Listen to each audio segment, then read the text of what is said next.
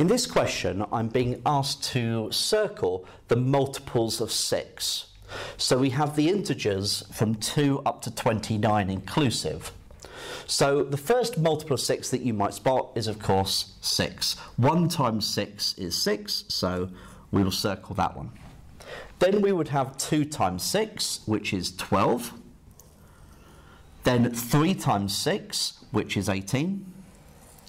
Then 4 times 6, which is 24. Now, of course, what we could have done is once we'd found 6, we could then go 1, 2, 3, 4, 5, 6. There's another one. 1, 2, 3, 4, 5, 6. There's another one. 1, 2, 3, 4, 5, 6. There's another one. If we did 1, 2, 3, 4, 5, 6, the next one, 30, that would be a multiple of 6, but it's not in our list.